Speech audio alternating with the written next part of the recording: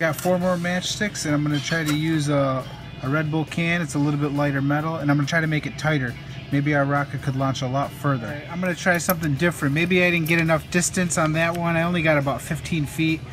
I'm going to try to get I'm going to put 2 wings on this one, because I only have, like I said, 4 matchsticks left. I got one more shot at this. For some reason, I don't have any matchsticks. So this is all or nothing, and I'm going to record it on slow motion for you. There's the pattern right there. If you want to try to copy this. Here is a round, flat-ended. This is perfect for launching. This is round.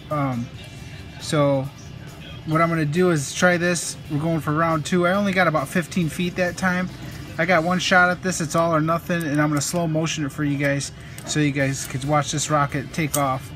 And let's hope this works. Alright, like I told you, I got one shot at this, so I cut out another piece if you want to try to copy this, because I'm going for 3 fins. Don't want any mistakes here. We got one shot. And I'm going to put that right there, and I'm going to put a piece of tape around there, so I should have 3 fins going. We're going to crimp the tip, and you're just going to use a pliers. Found some matches here. I'm going to get this sulfur off, and I don't know if this is going to work. We're going to try it. And I'm going to shove this in the rocket, and you can see matchbook. And now I'm going to shove that, or drop all that in there. And I got a good amount. Let's hope this works.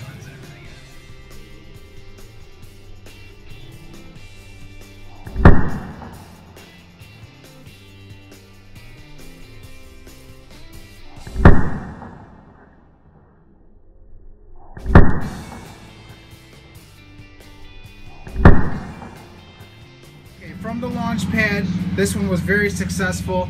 I used less gunpowder than the previous video, and I counted these tiles, and we went 39 feet. And in the slow motion video, it hit the ceiling, and I thought it just blew up to pieces, but it landed way over here. There's the rocket. It's in slow motion. I didn't even see it go this far. I thought I just lost it. But that was successful. I bet you it could have gone another 20-30 feet, who knows.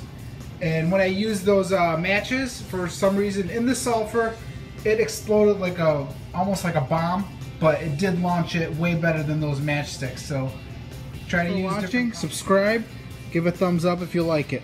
That was the super rocket. Probably went about 40 to 50 feet and could have gone another 20 more had I done it outdoors.